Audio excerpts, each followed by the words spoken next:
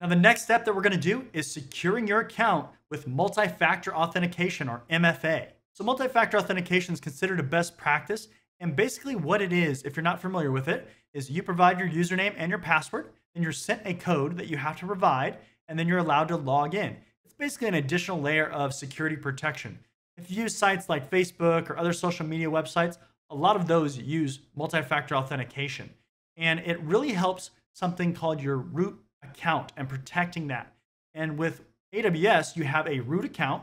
That's your overall access account, just like on a computer like Linux. And that has all the permissions. So it's very important that you protect this account. So we're going to go ahead and go to Services, and then Security, Identity, and Compliance, and IAM.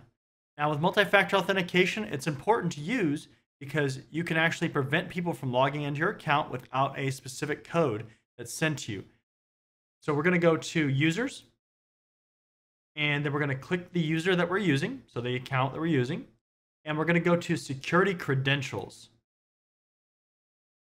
Then we're going to select Manage Assigned MFA Device. Now, most likely, you're going to use this first option, this virtual MFA device. That would be like an application that you have on your phone, and then we'll just give you a code, and you can put that in when you're logging in. I'm not going to go through this because then you could see my authentication information, but this is something that you're definitely going to want to do to protect your account. As always, make sure to leave a like, comment, and subscribe.